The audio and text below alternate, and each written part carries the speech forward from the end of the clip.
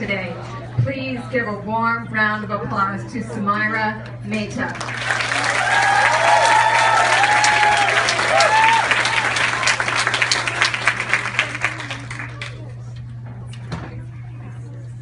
I would like you all to close your eyes.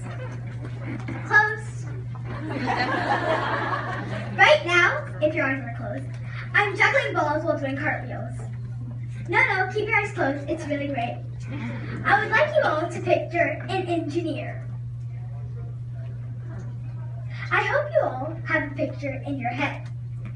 And now I would like you to open your eyes and raise your hand if you picture a guy sitting next to a computer, kind of nerdy, with a pocket protector.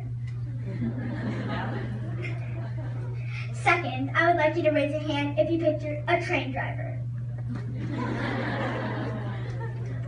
Third, I would like you to raise your hand if you picture a young guy sitting next to a computer with a hoodie, kind of like Mark Zuckerberg. Finally, I would like you to raise your hand if you picture a woman engineer. Very many hands. This is unusual. Because usually when I tell people that I'm a coder, they're like, wow, what school do you go to? Or they're like, wow, you must be a genius. But the truth is, girls only represent 1/5 of all the people in the engineering field. But why does it matter? Why do we care? Let boys do all the engineering. Anyway, it's a boys' club, and the girls just don't fit in.